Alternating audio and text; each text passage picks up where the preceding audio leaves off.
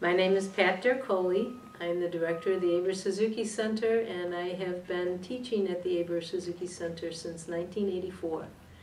So I've seen a lot of students go through the program. I think one of the neatest stories is a student I had that got into book 6 or 7 while he was studying with me, but he really got into arranging and developed a tune from the Mario Brothers computer program and NFL Sunday music theme, and he would arrange them for string quartets.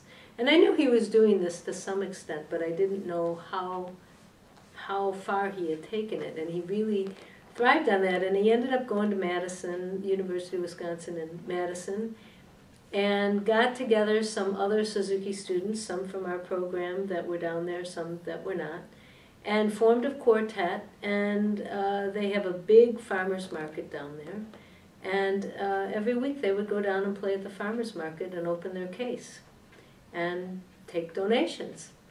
But the neatest thing, I think, that really illustrates what Dr. Suzuki really hoped, I think, or to see that noble human being come through, is that all the money that these kids collected, they donated to a charity.